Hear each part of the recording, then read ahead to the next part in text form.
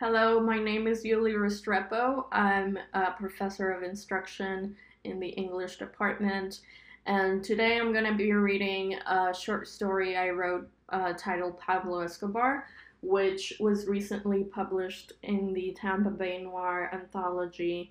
Um, Before I start reading, I would like to thank Leslie Vega and the McDonald Kells Library, and thank you all for being here and for watching this video. Okay, so here it goes. Pablo Escobar. On the Tuesday of my second week of 11th grade in America, Nicole found me eating on the stairs by the soda machine and introduced herself. Several weeks later, I'd be clinging to the back of her sweater as we said goodbye for the last time before she got on a plane to somewhere in Oklahoma. But that Tuesday, I was just scared to talk to her. The school floor plan dictated that at lunch students had to gather in a big rectangular space in the middle of the building, and there were few places where I could eat without being out for everyone to see me. The previous week, my cousin and her friends, who were in the 10th grade, had made fun of my ratty, faded Chuck Taylors and middle part, and the fact that I was wearing jeans instead of a skirt, and my general FOB-ness. After that, I stopped sitting with them at lunch. I wanted to talk to no one, especially some girl who couldn't speak Spanish. Nicole put a lot of coins in the soda machine and pushed some buttons and took out 2 plastic bottles with what looked like blue liquid in them. She walked over to the stairs where I was failing to take delicate bites out of what the cafeteria sign said was a Sloppy Joe sandwich. Nicole handed me one of the bottles. The liquid inside was indeed electric blue, and the label said Fruitopia. "You're in my French class," she said. "I don't think you've seen me because I sit in the back. You're always in the front."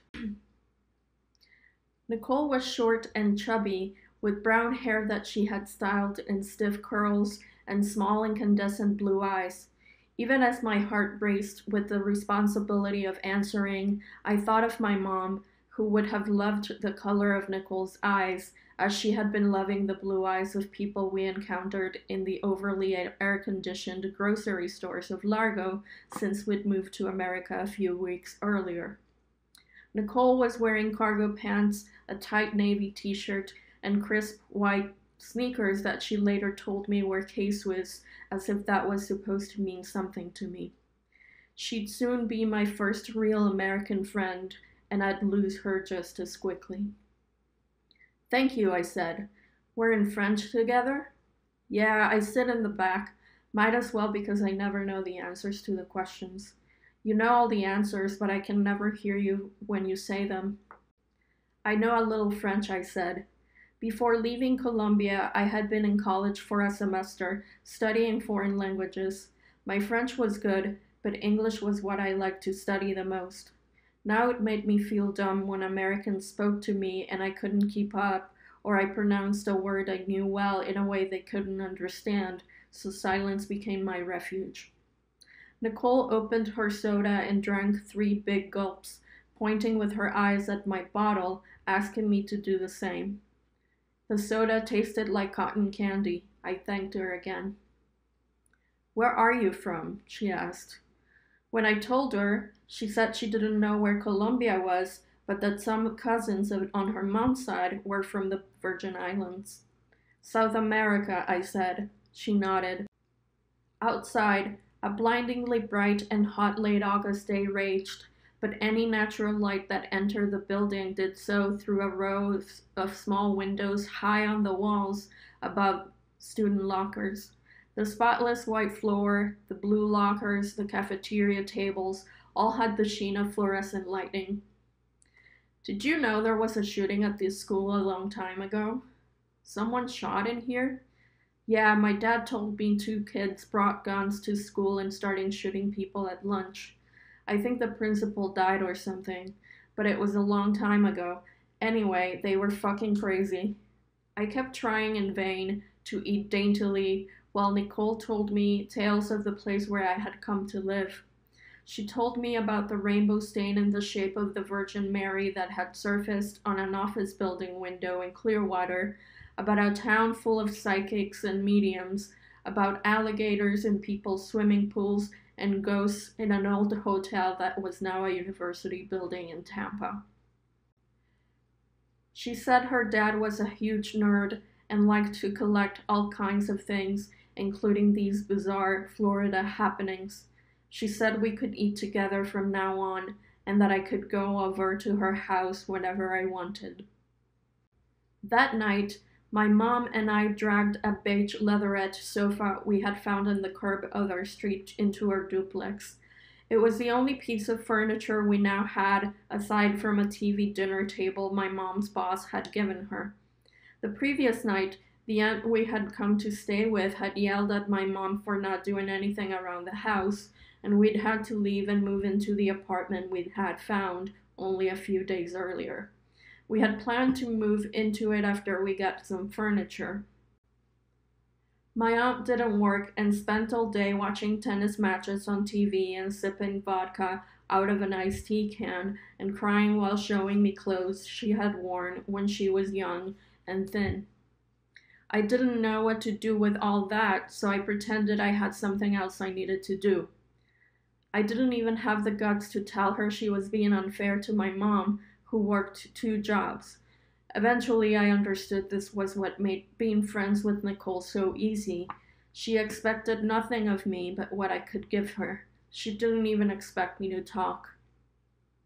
The morning I met Nicole before I'd left for school, my mom had given me a piece of paper with the address of the apartment we were moving into.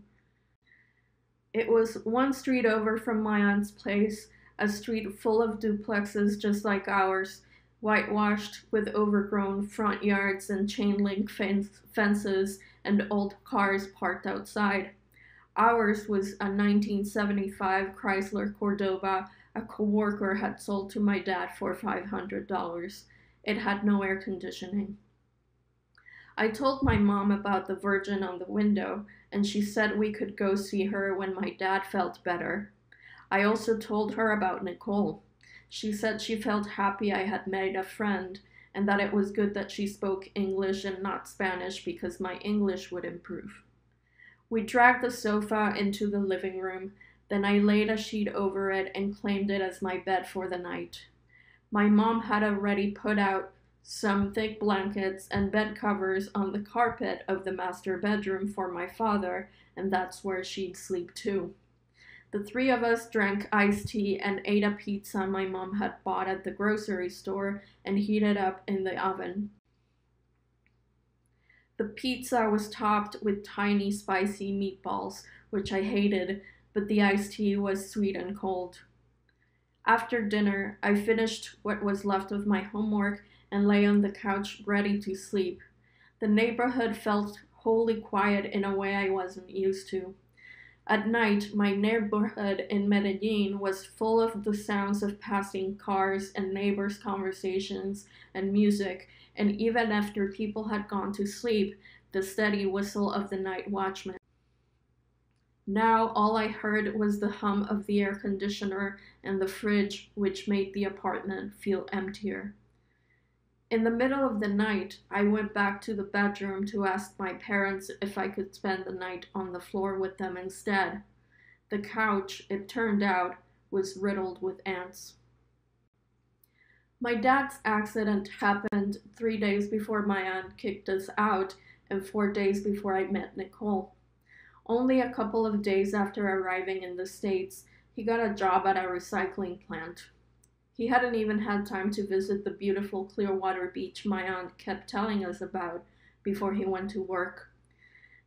The day of the accident, one of the plant's conveyor belts stopped working, and my dad, who had been a mechanic back home, offered to take a look at it.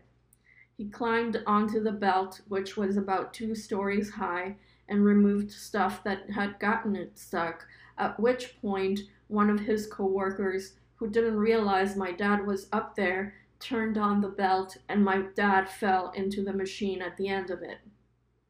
His whole body went through the grinder before anyone could help him.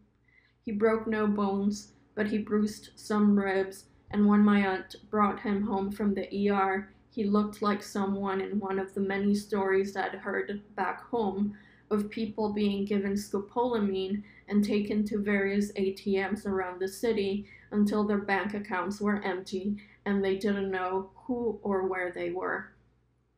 His dark hair was gray with debris, and his eyes were bloodshot, and his shredded work pants barely covered his scraped-up legs. Upon seeing him, a flood of heat and tears rose in me, and he said, "Don't worry, things can only get better now." I'd never seen him so frail. Even on the day his brother was murdered on a street corner for helping as a messenger for one of Medellin's branches of the Liberal Party, at a time when being open about any kind of politics made you someone's deathly enemy, my dad had been sturdy as he grieved. Now the sight of him told me the opposite of what his mouth said, and that's what I should have listened to. If I had, I could have protected myself at least, but now it was me, in high school after having attended college, my mom working 2 housekeeping jobs that kept her away from home from 6 in the morning until 10 at night, and my dad trying to heal his bruised bones, even as he slept on the floor. We shared an empty duplex, and we had no one but each other, or at least I thought so. My parents wanted me to think otherwise. "How do you think we got this car?" my mom said. "And who helped us get this apartment?" We were sitting on the carpet sharing another pizza. This one had only vegetables in it, and I liked it much more than the one before. "Well, it wasn't our family," I said. "Don't say that," my dad chimed in. "If it weren't for your aunt, we wouldn't be here." "Yes, but that's money you still owe," I said. "And how are you going to pay her now?" A few days after we moved into the new place, Nicole asked if I wanted to go to her house after school, and when I said I couldn't because I had to go take care of my dad, she asked what was wrong. As best I could, I told her about my dad's accident and our empty apartment, about how we didn't have pots and pans for our kitchen, and how all our money had gone into paying a deposit and first month's rent for the duplex. "I'll come visit. I promise I won't stay long. I'll get out of your way if your dad isn't feeling well." That afternoon she showed up at the duplex with 2 men. One was overweight, dark-haired, and pink-skinned. The other tall, lean, and blonde. They both wore baggy jean shorts and black shirts, though the big man's shirt had bright yellow and orange flames all around the bottom. Nicole's hair was in a high ponytail, and she wore olive green shorts, a red crop top with spaghetti straps, and huge gold hoop earrings. "This is my dad," she said, pointing at neither of them. "I told him about you guys, and he wanted to help. God knows we have enough fucking stuff." "Hi, I'm Jake," the tall, thin one said, shaking my hand. "This is my friend Corey. We brought you a mattress and some other things. The mattress is good, I promise." "Okay, thank you," I said. We all walked to the driveway, where a small silver trailer was hitched to a giant black pickup truck. Nicole's dad opened the trailer to reveal a mattress on which my parents would surely be able to sleep, and an array of chairs, tables, kitchen things, and even a 20-inch TV. "All that is for us?" I asked. "We have an air mattress in there too," Nicole's dad said. "Nicole's going to inflate it for you. Listen, you have to tell your dad about workers' comp. He should have some money coming, do you understand?" My cheeks, already warm from the summer heat, grew warmer with tears. I nodded and thanked him. I could hardly speak from sobbing. "Now, girl," Nicole's dad said, "let's not turn this into some sappy moment. I know that whenever Nicole needs you, you're going to be there for her. This is purely selfish, okay?" Like everything else he does, Nicole said, and gave him a taunting grimace. He didn't react, instead stepping into the trailer to push the mattress out. I thought that was so strange. I could count on one hand the number of times my parents had hit me, but saying something like that to them would have surely added to the count. And here was such a nice man doing kind things for us at her behest, and this was how she treated him. I stopped crying, mostly from feeling like I should behave extra obediently to make up for Nicole's brattiness. I decided to please Jake, to be as invisible as I could while they brought stuff inside. I let myself feel his kindness and the warmth of hopefulness. In less than an hour, Jake and Corey had taken everything inside and dumped the ant-riddled sofa back on the curb. I went to get some iced tea, only to find them sitting on it when I got back. The thick August air made my hair stick to the back of my neck and my clothes feel heavy, as if I'd been swimming in them. The men's faces dripped with sweat, and they drank in big gulps and talked about other people they knew. Even though they looked so different, they seemed like the same person. They modeled each other the way children do their schoolmates. They both seemed good-humored. They wore the same clothes and moved in the same jumpy, bird-like way. Both had patchy beards and wore chains that linked their wallets to their belt loops, but neither wore a belt. After they drank the tea, Jake took out a pack of Newports, gave one to Corey, and put one in his mouth. I could tell it was the same for everything else. They liked the same music, the same food and drink, the same women. Nicole stood by the chain-link fence that separated our duplex from the one next to us, kicking the grass with her pristine sneakers and sending the gray sand that had been resting among the brown blades up in the air. This was how all the yards on our block looked, spotty, brown, equal parts grass and sand from the soft Florida soil. "Why are you here and not there?" I asked Nicole. "They don't want me there. They keep whispering shit to each other, so I might as well not fucking interrupt them. They're probably talking about my mom anyway. God, he's such an asshole."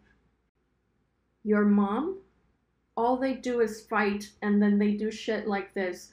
Throw parties, volunteer at school, give away stuff. She hasn't even slept in their bedroom for months. She calls him an idiot for all the nerdy, creepy shit he's always been into that she knew about from the beginning.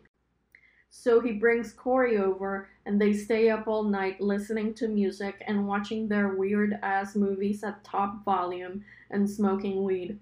He yells at her for not letting him enjoy his life. They're both assholes."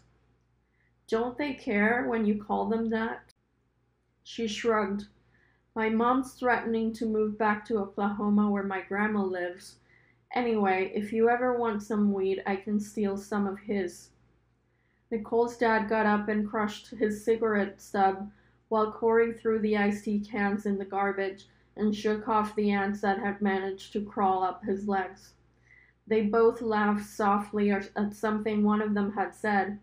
I couldn't imagine Jake yelling at anyone, much less his wife. "Does your mom work on Saturday?" Nicole's dad asked. "No, sir," I said. "If she's going to take care of your dad, I'll take you and Nicole to the beach." "If you let me drive, you wouldn't have to take us anywhere," Nicole said. "You're not going to drive this huge-ass truck, honey," he said. "Can you even reach the pedals?" Corey said and laughed until he was out of breath. I didn't know whether his face was flushed from the heat or the laughing. "God, you two are such fucking dicks," Nicole said, then climbed into the truck and slammed the door. Indian Rocks Beach was one of the hottest places I'd ever been. There was nowhere to hide from the light here. Even in the late afternoon, the air smelled of sulfuric heat, just as it had on the day we landed in Miami after our flight from home. On that day, as we drove up that lonely 4-hour stretch of highway to Largo, to the apartment we'd be kicked out of a month later, I could see waves of heat rising up from the pavement. Before Jake brought me and Nicole to this beach, I had only been to Clearwater Beach once, when my aunt had brought me and my mom to eat ice cream by the pier. Mine was promptly stolen by a seagull. That had been when my mom didn't have any job at all, and we still pretended my aunt didn't have a drinking problem. We played the game of getting along while I slept till noon every day and told myself repeatedly I liked this quietude, hoping the day would come when I'd believe it.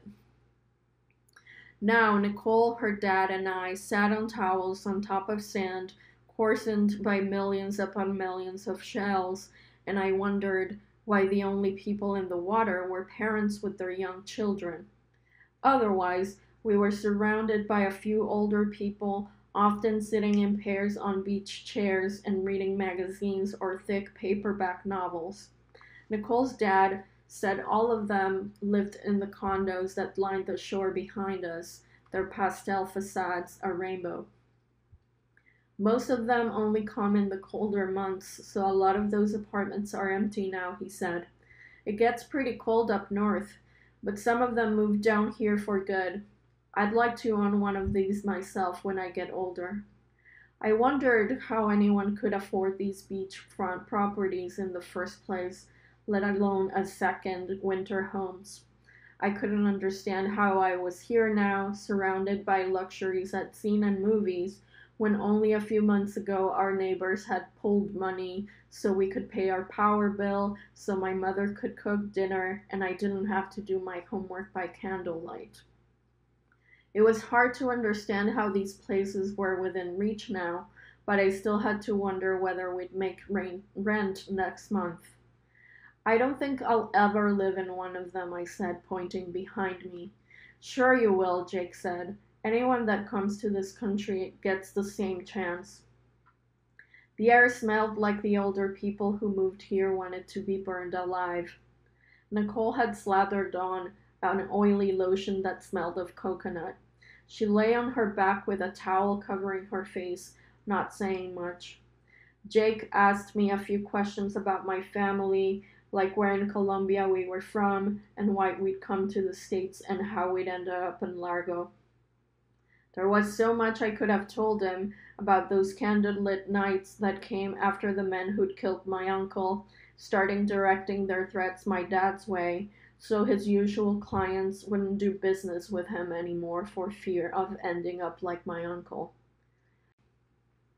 I could have talked about the block parties the neighbors threw at Christmas time, about getting up at 4 in the morning to take the bus to the metro so I could be on campus in time for my 6 o'clock English class, and how sometimes I didn't have the money for the fare and couldn't go. There was so much I wanted to tell him, so much that got stuck somewhere between my brain and my tongue, so I just said the things I knew how to say. Oh, Medellin, Jake said. Pablo Escobar, right? I smiled and nodded, holding in a sigh. He took a sip of his light beer and readjusted his black baseball hat. His brown eyes glinted in the inescapable sunlight. His face was covered in weed-colored, scraggly hairs that didn't do much to protect him from the sun. I hadn't seen him put on any sunscreen. I've read all about that guy, he said. He was a bad guy, I said. Oh, no doubt. But I've read all these articles online about all the money he stashed in all these places that people still haven't found. I mean, it's been like 6 years since he died, and no one has found it. That's awesome. But that shootout where he died was crazy, right? He slapped his thigh. The photo of all those soldiers posing with his corpse on that rooftop, that's hardcore. I'm pretty sure I have it somewhere at home if you want to take a look at it. I'd seen the picture, of course, and I didn't feel I ever needed to again, but I nodded. I knew he meant well. He was just trying to connect with me in a way his daughter didn't feel the need to. I remembered my mom's tearful gratitude upon coming home and finding the apartment full of things that made it look like a place where real people lived, and the note she had me write for Nicole's dad in my best English.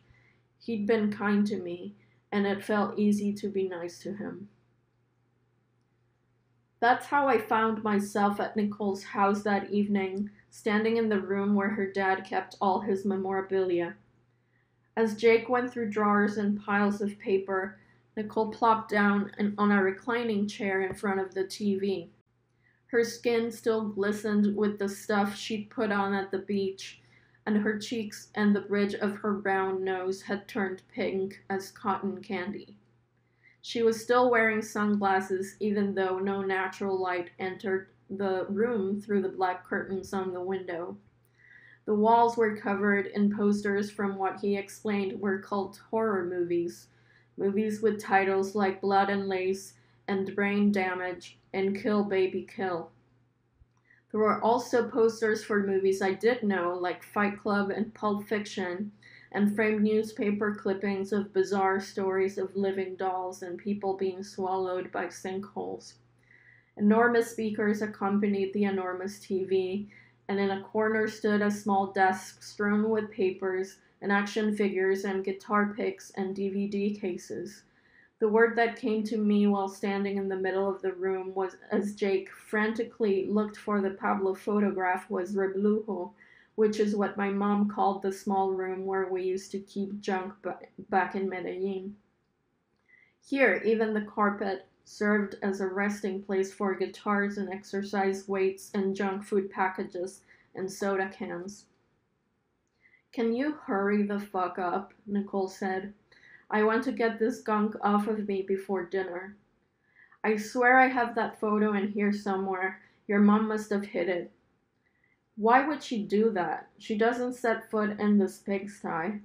You see how clean the rest of the house is, don't you, Vicky? That's because Mom cleans it."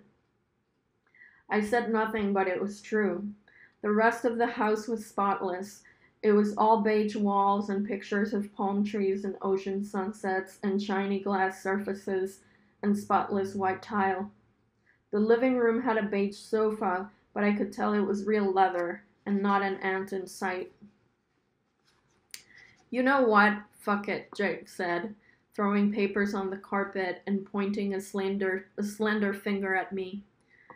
"You stay for dinner. Call your mom. Change into some of Nicole's clothes. I'll drive you home later. I'll look for the photo in the meantime." We left him rummaging through the junk in his room, huffing and throwing things on the carpet. Nicole's mom found me and her daughter on the beige sofa, going through the family album. It contained picture after picture of a small, chubby Nicole holding kittens and blowing out the candles of her birthday cakes and standing next to Mickey Mouse. My parents had only brought a handful of family photos with them, of my grandparents and uncles and aunts, as well as one picture of their wedding and one of my first communion.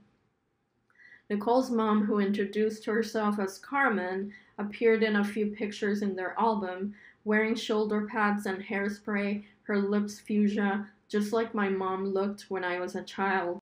Now, as she sat across from us, she wore green scrubs and black chunky shoes, and her dark hair was up in a high curly bun. Nicole was her spitting image, down to the only dimple that formed on the right side of her face when she smiled. As Carmen examined me, her shoulders slackened and a wide grin filled her cheeks. Nicole had lent me a pair of denim shorts that didn't quite hug my hips and a large white t-shirt with the word NASCAR in big block letters. "You girls having a sleepover?" Carmen asked. Her voice sounded salty to me, like the roar of the waves on the sea. "Oh no," I said. "No, just dinner." "We ordered pizza," Nicole said. "Jake's on one of his rants about a stupid photo. He just really needs her to see it." "Oh, it's okay," I said. "I know," Nicole said. "We know," Carmen said. "Don't worry, honey. We'll eat dinner and I'll drive you straight home. Sorry he's holding you hostage. Did you call your parents?" I nodded. I didn't understand the word hostage, but I memorized the sound of it so I could look it up in my dictionary at home. Carmen got up slowly and sighed while undoing her hair tie. The curls flopped down in one clump. She dug around in her purse and left a bill on the coffee table. "I'm going to get changed before dinner," she said. "You be on the lookout for the pizza." What followed was an hour-long screaming match behind the closed door of Jake's memorabilia room, during which the sausage pizza Nicole had ordered got colder and colder. I couldn't hear most of what they said after Nicole turned on the TV to a music video channel that people called to request their favorite video. I could hear pointed accusations like, "What is wrong with you?" but most of it was muffled or drowned out by the volume of the television and Nicole calling the number that scrolled at the bottom of the screen to request "You Make Me Sick" by Pink over and over, using what she proudly announced was her dad's credit card number. Even though I couldn't hear most of the row, it reminded me of the last few months at home when my parents argued over money they didn't have for bills they couldn't pay. When Nicole's parents came out, Carmen was still wearing the scrubs and her hair was still tangled, but now her cheeks were flushed and her blue eyes glinted with a giddiness I hadn't seen before.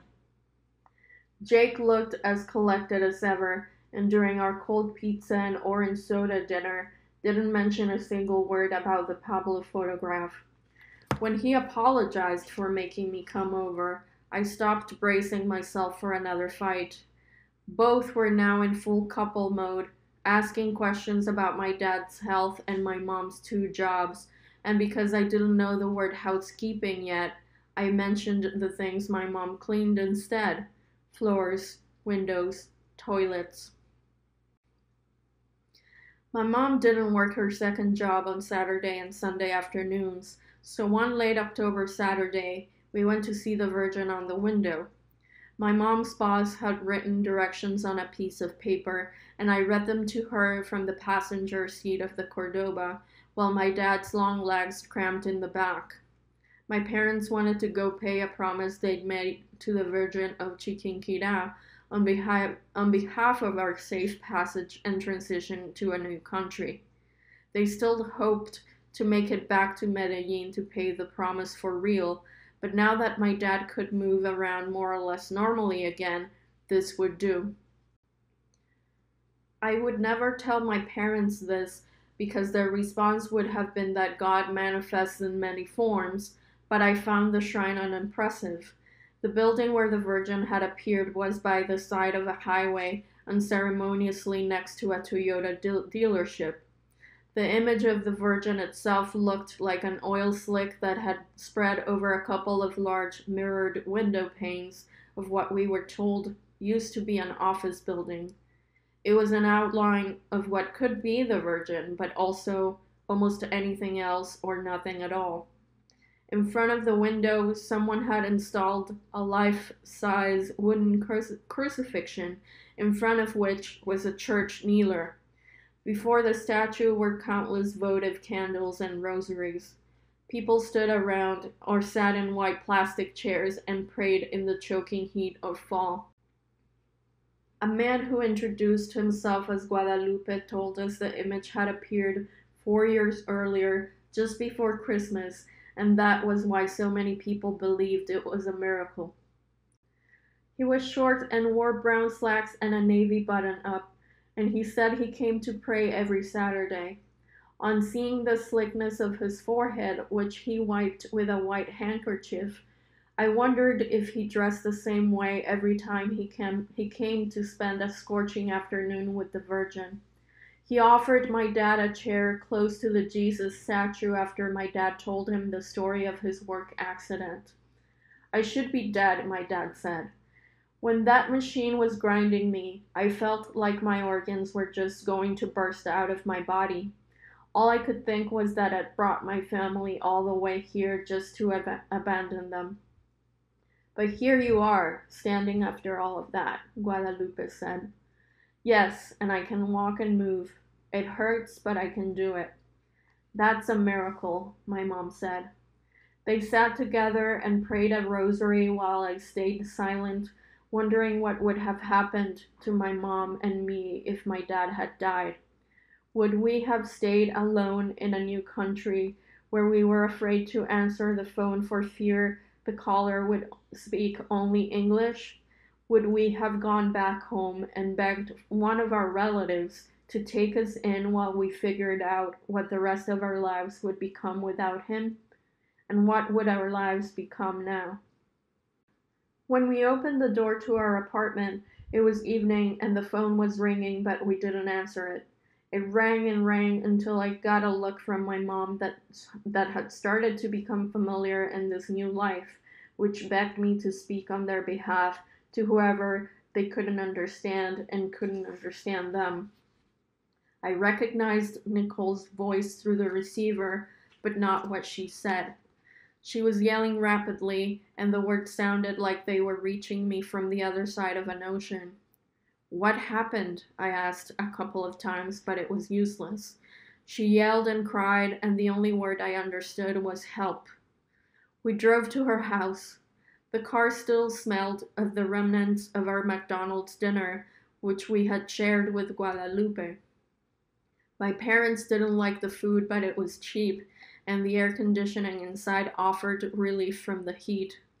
I loved it and had gleefully eaten my oily apple pie on the ride home. Now the smell made my stomach turn when I thought of Nicole's ragged voice. I wasn't even sure I could point my mom to her house without getting lost. When we arrived at her street, the car got flooded with waves of blue and red light.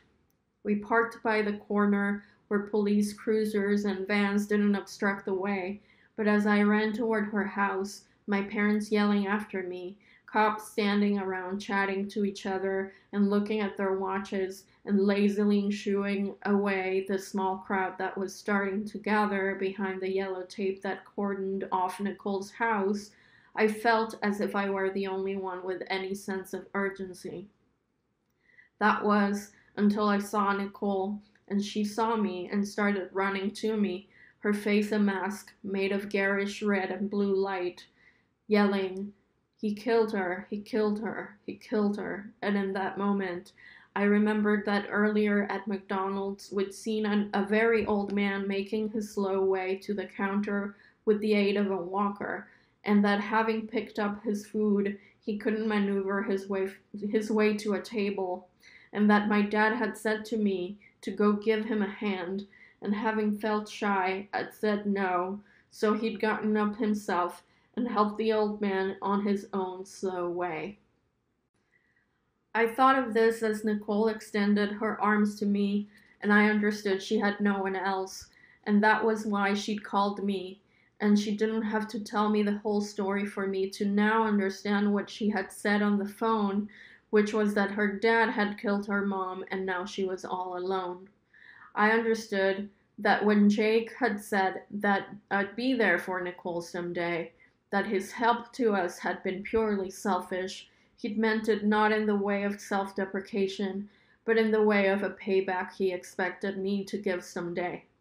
Well, that day had come, and as the steam of Nicole's breath gathered on the skin of my neck when I took her in my embrace, I knew it was time to pay back the things America had given us. Okay, that's the end of the story. Thank you so much for listening.